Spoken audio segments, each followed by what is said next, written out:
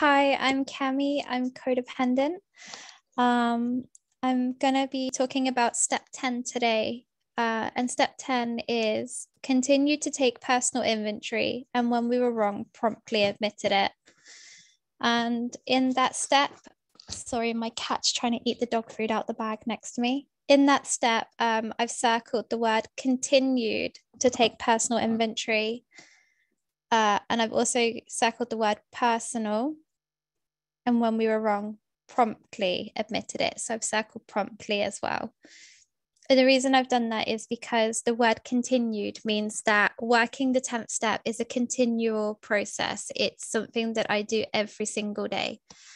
So it will usually be once I've had dinner and the kids have kind of mostly quietened down. I'll sit down with my journal and I'll write down some questions. And some of those questions can be things like, what was I grateful for today? What did I need to accept today? Did I pray? Did I meditate? Did I do some form of CoDA reading or spiritual reading? Did I exercise? That one is usually a no. I need to be better at that one. Did I do outreach, and did I give service? And then I work through those. And also with personal inventory, I try not to take inventory of other people in my day. I try to keep it to myself and what my actions were and how I may have contributed to my day. And if there's anything in that personal inventory, then I need to take responsibility for it quickly and admit it. So the first person I would admit that to is myself. I need to admit it to myself before I can admit it to anybody else. And usually that then follows with meditation with my higher power. What's happened, do I need to make an amends? Is this something that I need to consult my sponsor or co-sponsor or fellowship friends with? Somebody who has maybe a bit more recovery in that area than I do? Or just sometimes just to bounce it around with people in recovery just to see, is that something that I need to make amends for? Or sometimes I just don't know. So it's good to ask for feedback. And if I do need to make amends, it's the question of, is it a direct amends? Is it a living amends? Is it an amends to me? Is it amends to somebody else? And if so, then it's a question of step 4ing it. So taking it from,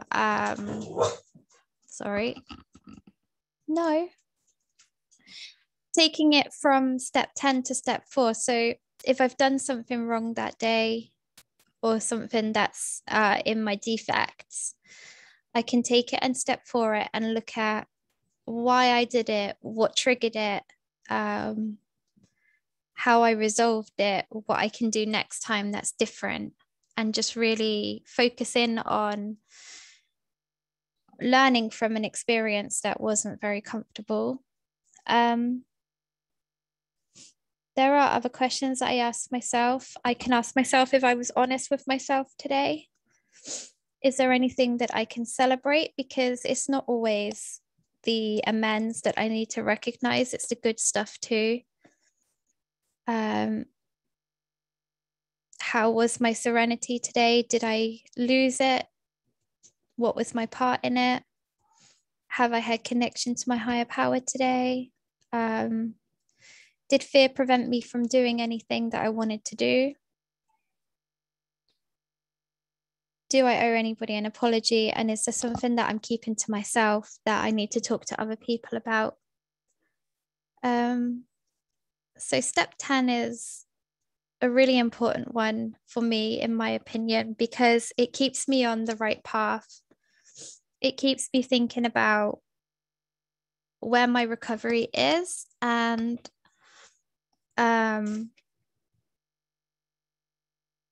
and it keeps me responsible for my actions and my words, but it also keeps me humble in my recovery.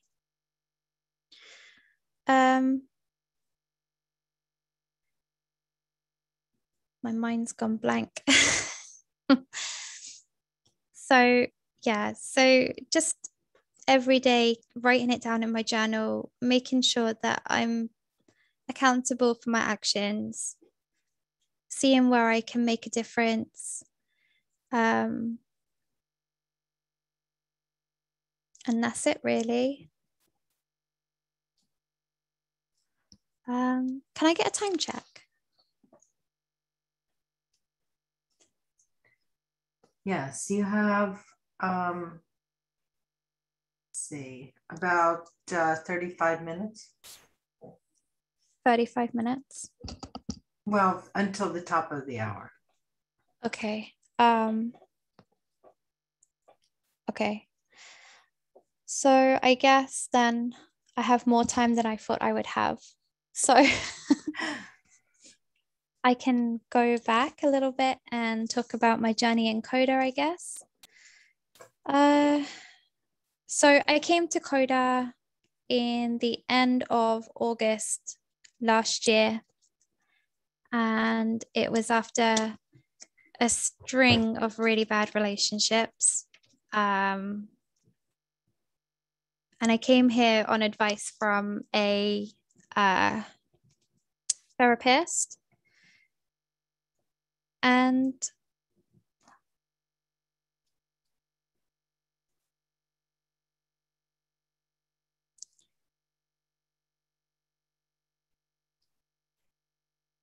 sorry, my head is blank.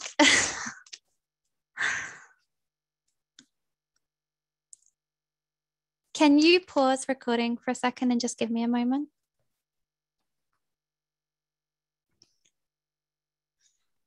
Thank you. Yeah, so recovery is not always easy. And sometimes, as you can tell, my anxiety gets the better of me. And that's still because I'm a work in progress and because I'm not perfect. And even though I've worked my 12 steps and I would like to think that I've got it all together, a lot of the times I don't have it together. And that's okay because there's something that I'm going to learn in that. And I think before CoDA, that moment just now where I just froze and my brain stopped working, I probably would have come away from here in tears and just absolutely beating the shit out of myself. And now I don't have to do that. I can say, okay, yeah, I had a moment and that's fine. I'm okay now. So I'll continue. There was something that happened to me this week that I wanted to talk about. Before recovery, I almost went into a really bad relationship with this man who was very unboundaried and quite verbally abusive. And this week, he contacted me on WhatsApp. And I thought, okay, I want to see what he's like now from the other side of recovery, now that I've done these steps and I've got a bit of recovery. So I invited him over for lunch. And the second that he walked into my house, he was already being verbally abusive. He was making fun of the way my house was. And I'm a single mom with 3 children. My house is never going to be spotless, at least not for the next 10 years. So, you know, it doesn't really bother me what people think. I've got 2 dogs and 4 cats as well. So yeah, it's never going to be spotless. And he was just picking at everything. And I've recently bought myself a bike as my way of self-care so that I can go out and ride my bike in the forest and just be more connected to my higher power. And he came in and he was laughing about the fact that I have a bike and like, oh, I can't see you on a bike. Oh, it looks stupid. Da, da, da, da, da. And it was just really mean. And I sat there this time from a place of recovery and I realized, wow, like, why did I even like this guy to begin with? And I think what it is before CoDA, I was clinging to people to have a relationship because I was so afraid to be on my own and have to be with myself and face myself. And I didn't want to be on my own with the kids, and I needed somebody there to take care of me. And now I can kind of do it for myself, and I don't need that. I don't need to cling on to people. So from a place of recovery, it was almost a really surreal experience. It was like, wow, you know, a year ago, I would have been in a relationship with him. I would have moved in with him. I probably would have married him, had his babies and everything. And he's just absolutely nasty. And there was a few things that he said, you know, that made me think. He wanted to know what I wanted for lunch. And I didn't know. I wasn't very hungry. It was like 9 o'clock in the morning. And he was like, I need to know what you want for lunch. And I said, I really don't know yet. And he's like, no, I have to know what you want for lunch. And I was like, it's a bit weird. Like, why do you need to know what I want for lunch? You know? He's like, so I said, why do you need to know? He's like, I just want to know. And I was like, okay, yeah, it's just red flags everywhere. So now, I mean, there was hardly any conversation. It was just really forced. And when he left my house, I was just kind of like, oh, thank God, you know, thank God I didn't follow that one through, because we just don't have anything. And all it was me trying to please him before, and it never would have worked because nothing was ever good enough. And then I was also thinking about the friendships that I have through CoDA from that Monday mixed online meeting that we have. I've made some really, really lovely friendships. And I didn't have any friendships before CoDA. I had one good friend, and it was only a friendship of necessity. It was when she needed something, she was calling me because she knew that I was gonna jump, you know. So it'd be like 3 o'clock in the morning, and she's like, Candy, help me. I'm like, okay, I'm on my way. And that's it. I'm in my car and I'm driving to her house at 3 o'clock in the morning because she's having another drama. And once I stopped being codependent with her and I started to put my boundaries in, she faded off. She didn't want anything to do with me anymore because I wasn't doing anything for her anymore. And now I've got these really lovely friends in CoDA, and it's friendships of honesty and sincerity, and people who are my friend because they genuinely want to be my friend, not because there's something I can give them. And they are the most lovely people in the whole world. And one of my friends said to me, I can't remember if it was yesterday or the day before now, I think a year ago, you didn't have any of those people as your friends. And it really hurt. I really sat there and thought about it. And for a minute, my heart was breaking because I was thinking, I never had them a year ago. And I was thinking back to the person I was a year ago. And I was, well, over a year ago now.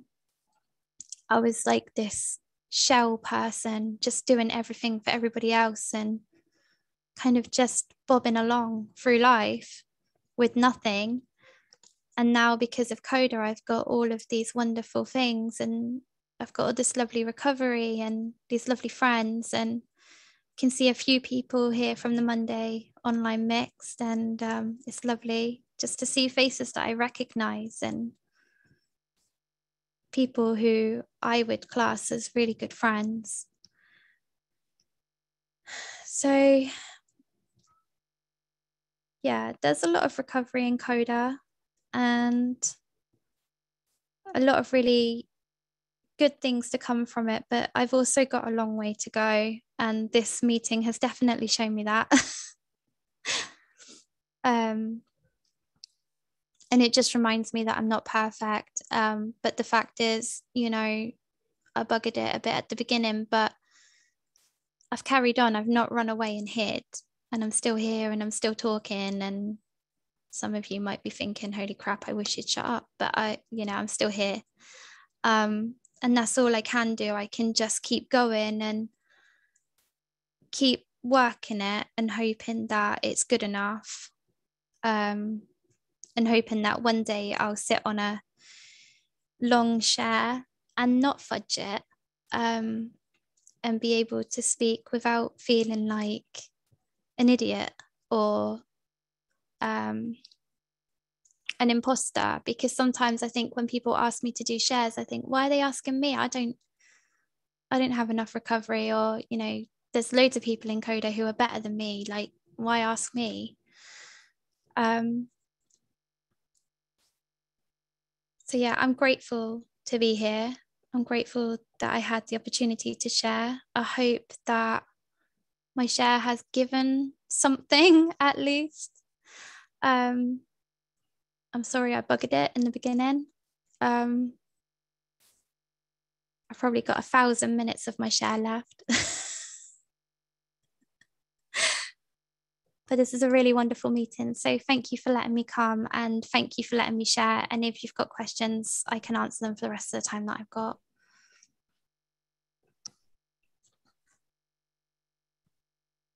It's all yours. Thank you, and thanks everyone. Thanks for inviting me and stuff over to your part of the world. I mean, I'm not sure how I can quite kind of make it after a video like that from Lady Gaga, but I will do my best. Certainly no Gaga moves, but I will do my best to kind of talk about my experience in CoDA and strength and hope, I suppose. So yeah, I'm Paul, I'm codependent. I've actually never done a sort of chair or share on a specific step, even though I've actually been in CoDA 10 years, so quite a while, but I haven't. And when I only found out yesterday, it was like, oh, you kind of really, it'd be good if you could share on sort of step 10 type thing. And so it made me think about it, and actually it was really good for me that I was asked to do that, actually. So for me, I think step 10, I would say it challenges for me my greatest, and for me my most prominent and sometimes most troublesome sort of belief about myself, and that's that I have to be perfect. Especially for me that I'm now in long-term recovery, it kind of adds an extra pressure on myself that I put on myself, not others put on. I actually used to be really frightened of this step. I really thought it meant I had to perform kind of a critical judgment inventory of myself every day, fearlessly searching out and focusing on my bad points, my defects, and what I was doing wrong. I actually now call them, and I have done for a while, character defenses rather than defects, because defected is actually a label I carry around from birth. And it's something I don't want to label myself anymore. So I actually think they're defenses that I've created over my lifetime that that are my things. For me, step 10, I would say it's a tool that allows me to continue to be aware of myself, but actually for me in a nurturing and accepting way instead of focusing on others. Step 10 gives me permission to identify my behaviors or my feelings and release them with love. Ultimately, I would say this step gives me freedom or a type of freedom. It allows me to look at things I've done well instead of focusing on negative. Because for me, a kind of default place can be focusing on the negative, but actually it's taught me how to review my day or my week or whatever period it is, and actually sort of focus on more of the positive things, or at least see them now, not actually focus, but see them. I think for me, before recovery, I would say I was an expert at staying focused on externals, anything external, anything outside of me, what others were doing, what they weren't doing, what others were trying to do to me, what they had done to me, and also how much better I would feel if they would do something differently. It was all about external, all about other people's behaviors. And I think this thinking that others were somehow in control of my life path, and that they could make me feel better or different. It was just an illusion. And I learned the hard way that it was an illusion by hitting my rock bottom due to codependency, and that was 10 years ago. I think the words that I use in step 10, which is probably the most common for me, is that I was wrong and I'm sorry. And I think they're such powerful words. And to be honest, just saying I was wrong and I'm sorry, it's usually healing enough. I don't normally need to go into more detail than that. And I don't actually feel that more detail often is helpful. I feel that almost I can sort of over manipulate by using lots of detail, whereas just a very simple, I was wrong and I'm sorry, I think it's very powerful. For me, I do hear some friends in other fellowships talk about their experience in step 10. And it seems to be what I hear, and it could be just the way they're describing it or what I'm wanting to hear, or I don't know, but I hear about it really a lot about making amends to other people. Whereas for me nowadays, particularly, I really see that I need to be top of the list of my amends, not other people. It allows me to say sorry to Paul, really, for the stuff I've done to myself, not to other people, or not other people have done to me to me. And that's actually really important, because that takes me more in myself and not all about my codependent self, which is all about everything else in the world. People, places and things in the world, not me. And it sort of, I'd say it grounds me. It sort of brings me back into being me. Step 10 for me isn't something I do daily necessarily. It's not like a specific thing. And I've worked quite hard actually to let go of it being, I have to do it at 9 p.m. or I have to do it at 7 a.m. or otherwise my day isn't right, or I haven't done it perfectly. Again, it's this perfectionism thing that I spoke about at the beginning. I intertwine it with, like, I can just sort of sometimes just think it. I can just consider, how have I been behaving? Is there anyone I need to sort of say sorry to or apologize? Is there something I need to, kind of make right? Not necessarily, I can't necessarily make it right, but do I need to kind of try to reset anything, say sorry, whatever it might be? But I don't do it like as a strict daily thing or a written thing exactly. I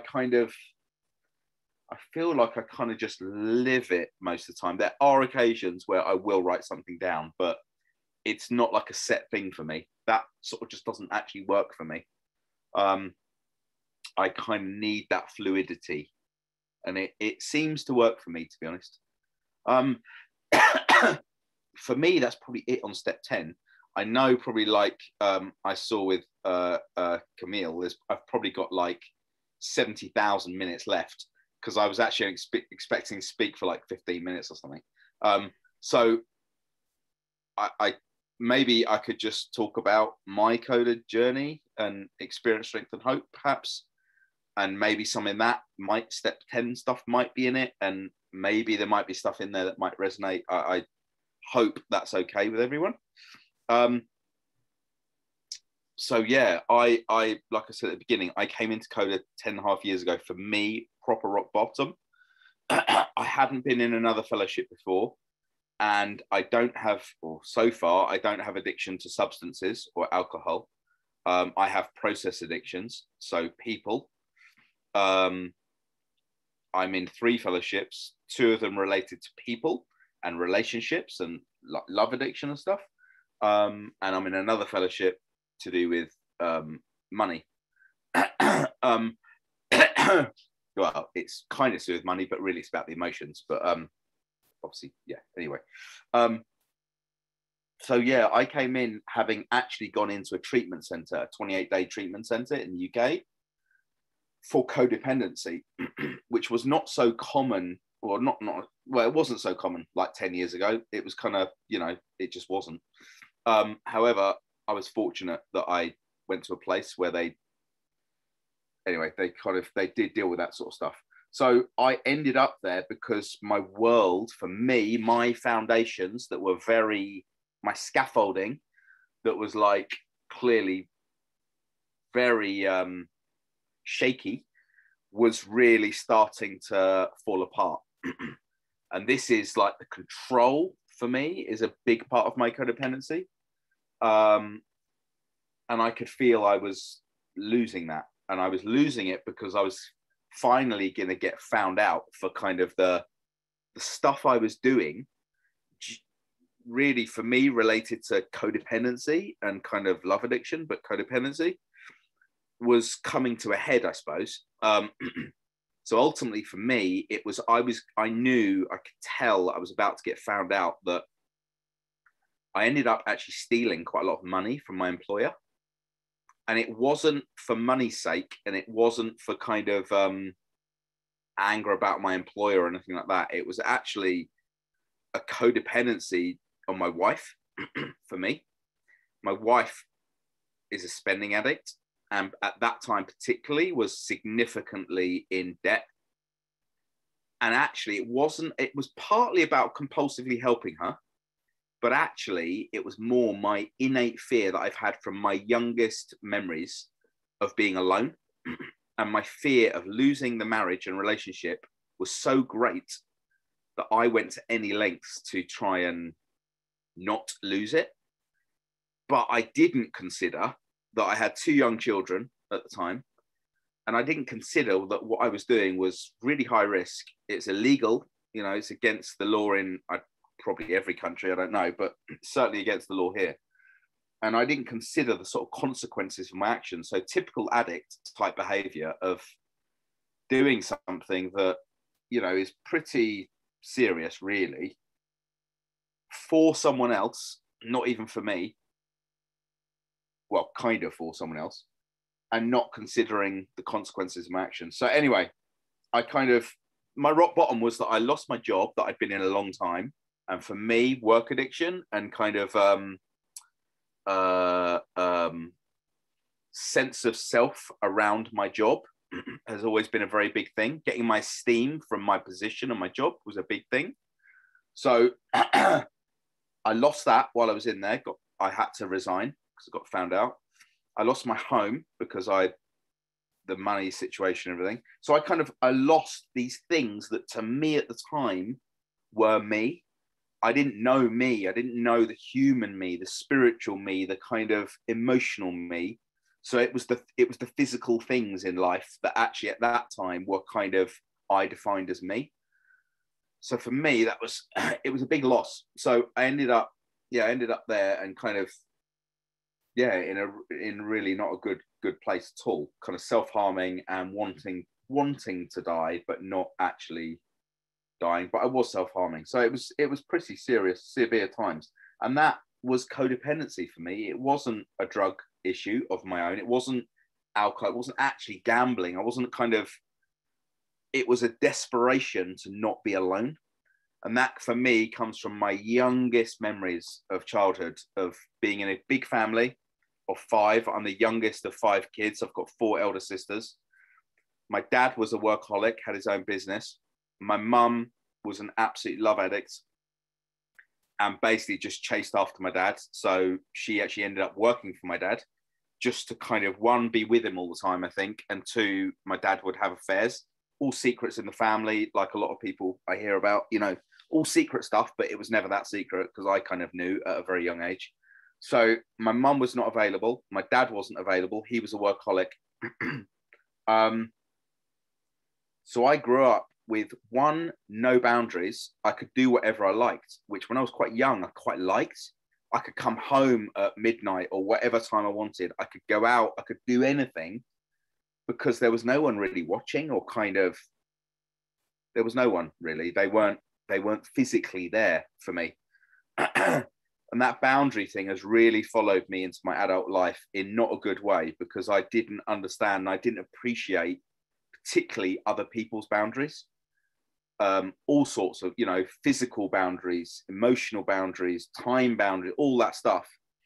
I had no concept of it. I really didn't. And I've had to really reparent and learn that stuff. It was really hard.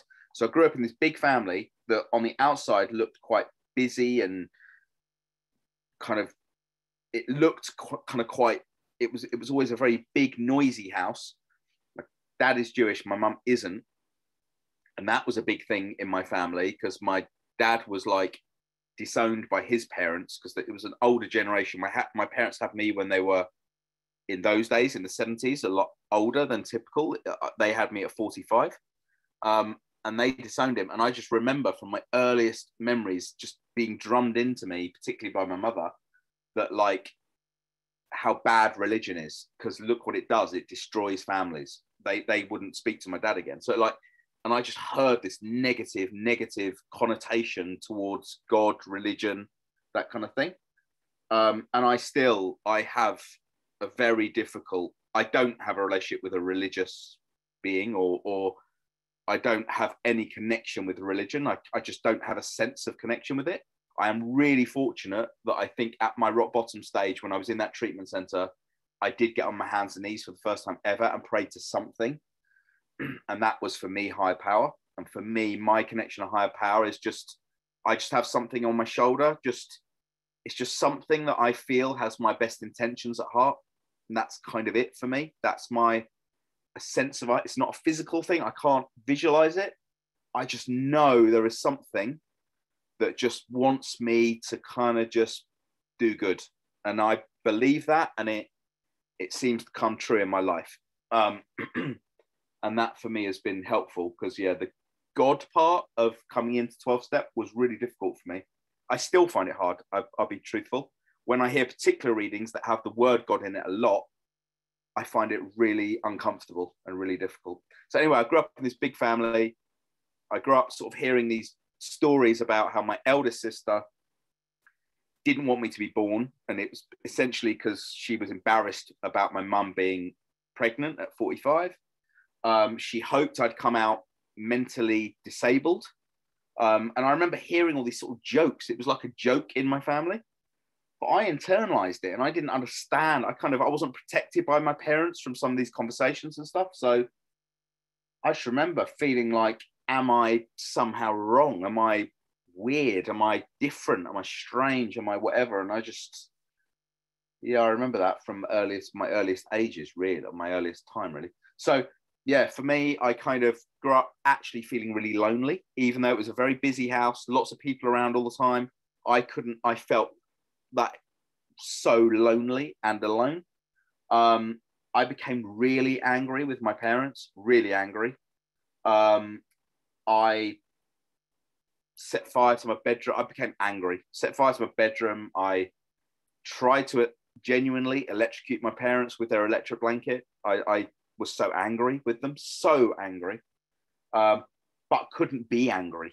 I didn't know the word anger. And even coming into treatment center for me, all I would ever describe myself as was anxious. I'm anxious. I've got anxiety. I'm anxious. And they're drummed into me like that's not a feeling.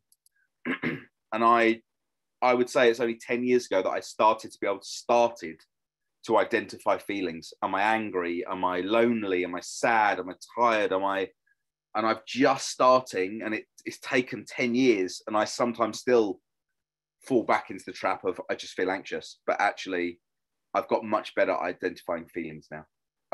So yeah, what happened with me in relationships, and that's what I suppose the CoDA stuff is about, is I would get obsessed by one person. Like at school, I would only ever have a best friend. I couldn't be in a friendship group. I found it too hard. I didn't want to share people.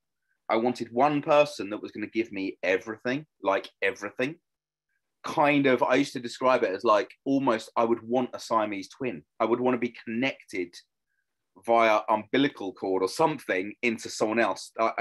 And even that somehow wouldn't feel enough. It was just like this overwhelming feeling like you've just got to be my life source and my oxygen and my everything I need from you. Inevitably, the relationship would end because I now can see I would be too overwhelming for them. It'd be too much. It'd be too intense. I'd be too needy, too demanding. And I can see that now, but at the time, I couldn't, because it's the only way I kind of understood. I was very immature with relationships and how to behave in. I didn't really understand. I didn't have maturity to sort of know how to do it. So I would only ever have one best friend. Then when kind of the girl, you know, I started to get teenagers and things, I was very scared of girls, but actually very attracted to girls. And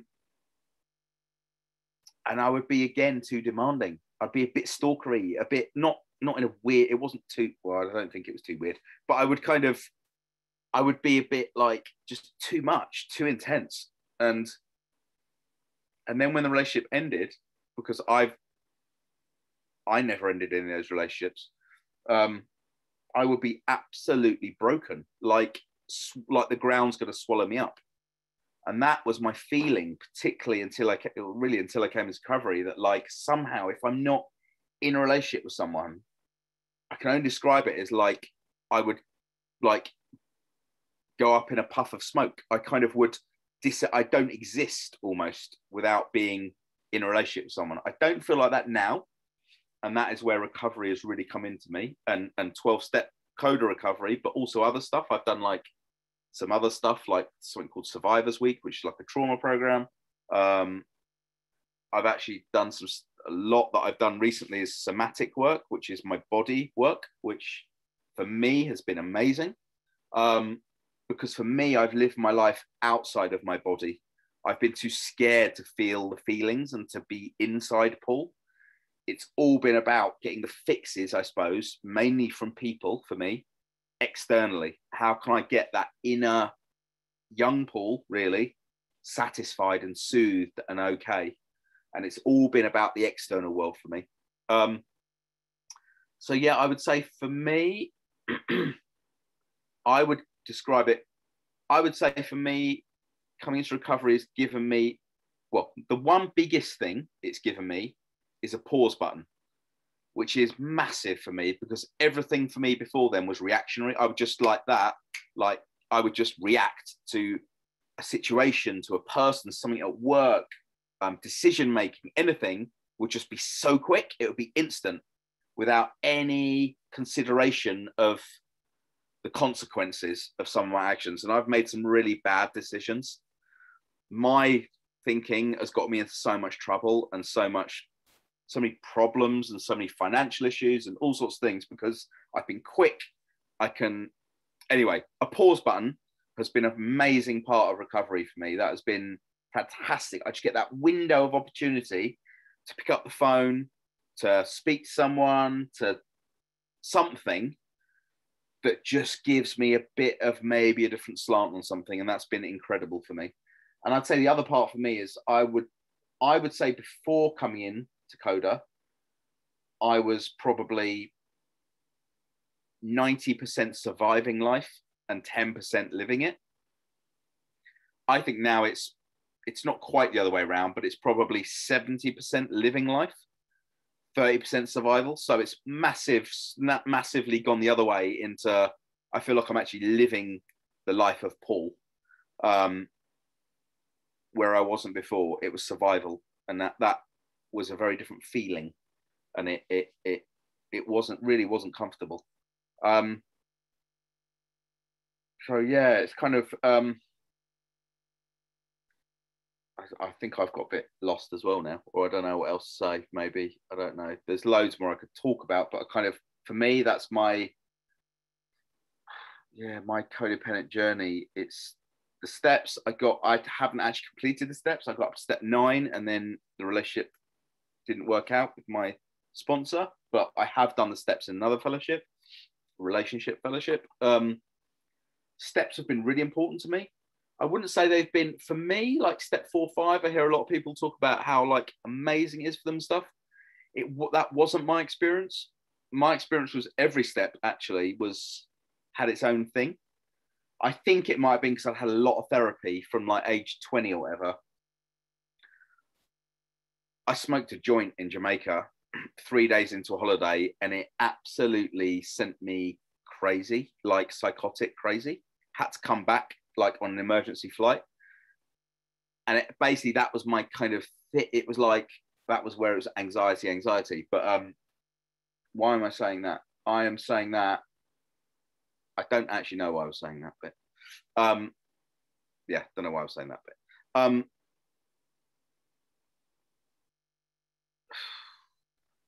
Let me just pause for a moment and think. Anything else I want to say? Steps, I was saying, yeah. So, oh yeah, because I've been in a lot of therapy. So since age 20, I've been in a lot of therapy. So kind of the step 4, 5 thing, I think maybe because I'd unraveled a lot of that stuff in therapy, it wasn't such a thing for me, really. I'm not trying to put it down. It just, for me, it's been every step has its own thing. In a way, step 1, 2, I think are the most important. If I just need to always remind myself, particularly the powerless over other people, that is so significant for me, particularly like in work. I can still be really attached to feeling like I need to get my needs met from work, from bosses, from superior, like more senior people. And I want to impress. That's like a default for me. So I have to really remind myself. Another thing I mentioned actually earlier about perfectionism being a really core character defense of mine. You know what I try to practice now, and I've been doing it for the last few years? I try to make at least one tiny mistake every day, even like putting a comma in the wrong place in an email, or forgetting to put a capital letter, or kind of just something really small every day, just to remind myself I don't have to try to be perfect today. I don't have to try to set like that bar so high, because it just creates such a uncomfortable feeling every day of stress, really, I suppose. So yeah, I try to remind myself of that. I think codependency for me is a lifelong thing. I never thought I'd want to go to meetings every week, because when I was in the treatment center, I learned all this new stuff, and it's meetings I just thought, oh my God, how am I gonna, my life is so busy trying to manipulate other people or control other people or be in their lives. How am I even gonna have time to go to a meeting? Because yeah, manipulation of others was a big thing of mine. It's not anymore. Well, as in it comes in occasionally, but I have tools now. The toolkit bit has been really valuable to me, of like just things that I can do. Doesn't stop it coming in, doesn't stop the thoughts, doesn't stop the whatever, but I now have things that just, again, with that pause button, just lets me maybe process it a little bit, and hopefully I react in, or, you know, I behave differently afterwards. I think that's probably it for me. I can't really think of anything else to talk about. Hopefully that was in some way experience, strength and hope on the step 10 bit, my experience of it and my sort of journey in CoDA. Thank you, everyone. Great, thanks, Paul.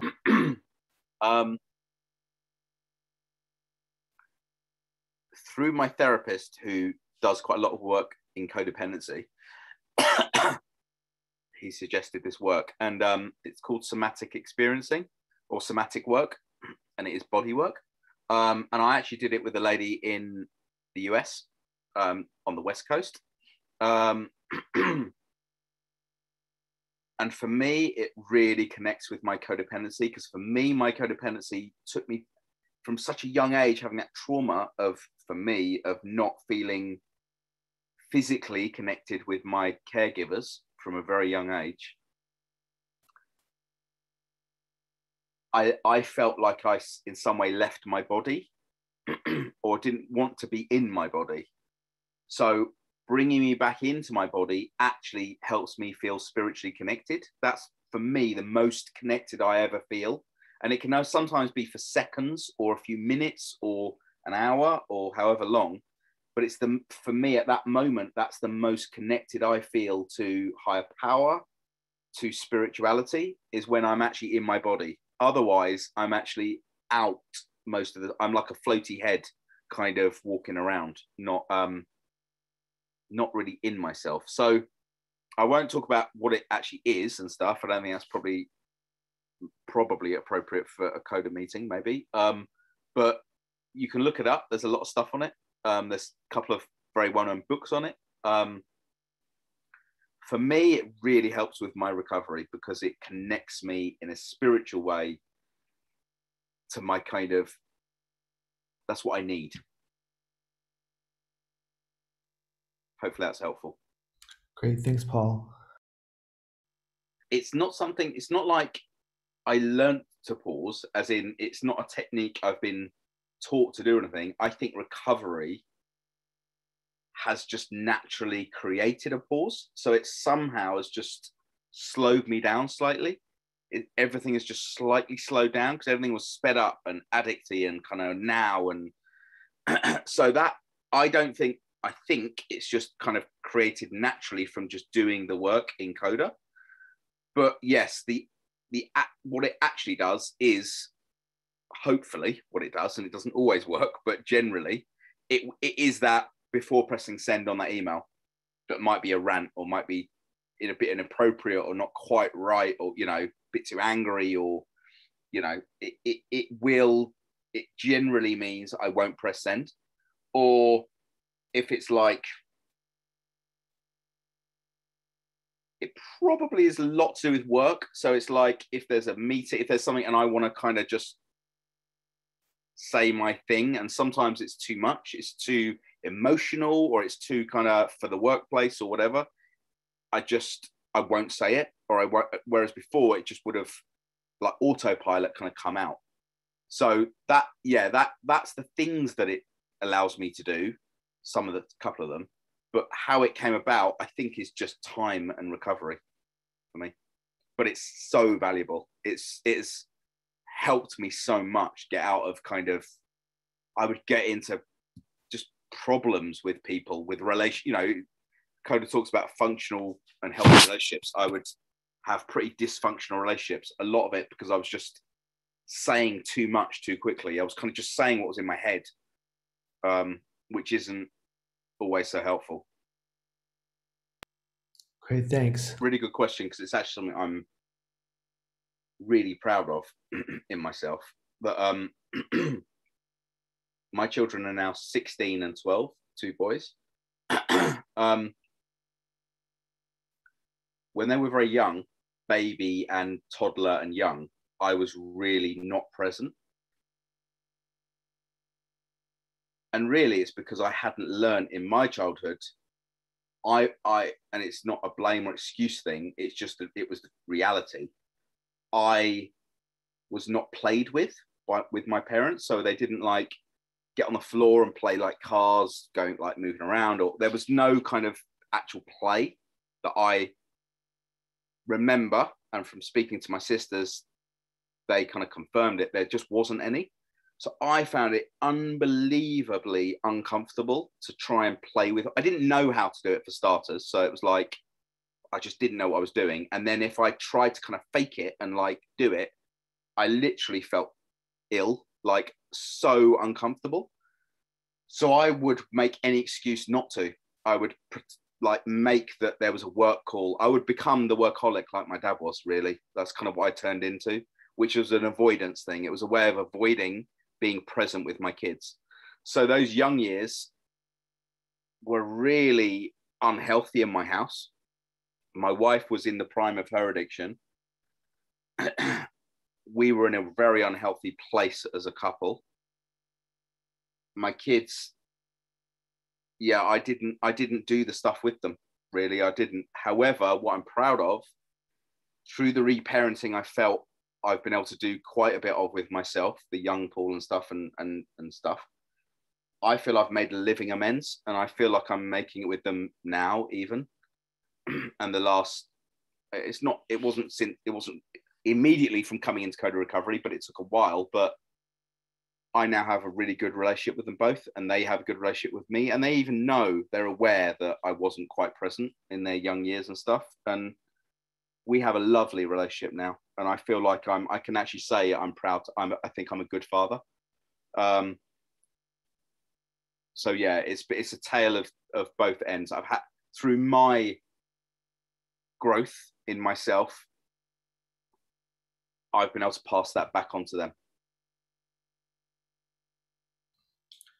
Great, thank you. I think, look, they're still there, as in they're not as powerful as they used to be. They're not as kind of damning as they used to be. I now have knowledge about them, so that helps kind of just understand them, I suppose, a bit more. And when they come in, again, use the pause bit, all those bits add up to me kind of being able to reconsider, actually, am I being controlling here, or am I being manipulative, or am I being perfection? You know, am I? Yes, no, sort of thing. If it's a yes, where's it coming from? Is it like the young Paul? Am I feeling like defensive and protective? Or I can sort of go through layers, I suppose. That's how it looks like in my head, to try to get to where's it actually coming from? Where's that ultimate end point, which is I'm maybe trying to manipulate my wife to do something my way. Where's it coming from? Is it coming from a place of fear? Probably fear that, you know, whatever. Anyway, where's it coming from? And I kind of go through, I suppose, the stages of, is it my young self? What age kind of do I feel like when I'm thinking about it? So yes, they come there. I now have tools to try to process them. Sometimes it doesn't work. Sometimes I go from 0 to 100 in half a second and it just goes back to the old way. But a lot of the time it doesn't. Whereas before, everything did. Whole life was lived like that. Now, a lot of the time, like I said, sort of 70% maybe, I'm able to kind of deal with it, and it can feel really uncomfortable, but I can deal with it in some way without wanting to feel like I don't know, I'm not a therapist, so I suppose I can't give like any therapy help, but something for me when I've kind of had a friendship, like especially early in recovery, because friendships really changed for me, because some people got angry with me for kind of being in a treatment center. For people, it brings up stuff in other people, I think. Recovery and stuff. A lot of people, other people don't necessarily, I don't know, they feel threatened, whatever. But when I hear you talking that way about someone else and stuff, and they're not really available when, you know, on they're not coming to you sort of proactively. For me, it reminds me of relationships I've had like that, and what I've learned in CoDA, and it's probably it's because esteem has risen. It's not to accept the like scraps, it's called, like not to accept the bottom of the whiskey bottle type, you know, the horribly bits or anything. You know, it's kind of, you're worth more, I'm worth more than that. And if a relationship has to be balanced, in my opinion, not actually equal, because there's no such thing, I think, but balanced, and both sides need to get something out of it. And for me, I've had to let relationships go that haven't given that, or have been too overwhelming. You know, someone has actually wanted too much of me. So for me, I've learned that sort of I need that balance. I have to look after myself, and not receiving enough from someone in a non-codependent way, or kind of someone being too demanding, is not good for me. So I don't know, that's probably all I can say, I think, from my experience. Yeah, I think the words you said as well is they've generally been material things, which are still important in life. You know, you do need some things, or not need, but, you know, they can be valuable to have certain physical things. And it has been really hard, to be honest. It's caused a lot of resentment and anger between my wife and myself. It did at the beginning particularly, but my wife got into recovery as well, which was initially really hard, but actually helpful in the end. Ultimately, it's been helpful for our relationship. Fortunately, it's been helpful, but not that she had to get into it. I didn't. Anyway, for me, the loss bit is sad, and I can feel it, and I can grieve it sometimes. And like, you know, I was made bankrupt nearly 7 years ago. It actually, in the UK, it ends at 7 years, and that's in February for me. So that's a real milestone. I've really turned things around in my financial life since then. So I'm hoping to be able to purchase a house and things like that when that expires in February. So I've done a lot of work on that, and I don't want to lose that in a way. That's kind of a milestone and an important thing. But the truth is, it does hurt sometimes, some of the things that I've, you know, when I do think about what some of the things I've lost. But actually, that's almost comes back to what I was saying before about feeling feelings. And it's okay to feel sad sometimes, or hurt about it, or angry, whatever it might be. I give myself permission to feel those feelings, and I can't change it. It's one of those things. What's the point in, what's the point in regretting it, whatever? I can't change what's happened. I can learn from it, and hopefully that's what I'm doing. But it's probably more than anything, it's acceptance that I can feel sad about it, and that's okay. Paul, there is so many more questions I want to ask you, but our time has come to an end. The time really flew by really quickly here. So we have our closing prayer, and I'll unmute the room after we do the closing prayer, just so everyone can give your thanks to both Paul and Cammie. It's been a long day for them. It's ended their day for them, and I know both of them were doing other acts of service prior to this meeting as well. So we'll close off with our closing prayers, and I also will give affirmations as well. We thank our higher power for all that we have received from this meeting. As we close, may we take with us the wisdom, love, acceptance, and hope of recovery. Thank everyone for being here, for investing in yourself. You're all a living legend. You're a magnificent being. You're a beautiful person. And I love all of you guys. Thank you so much.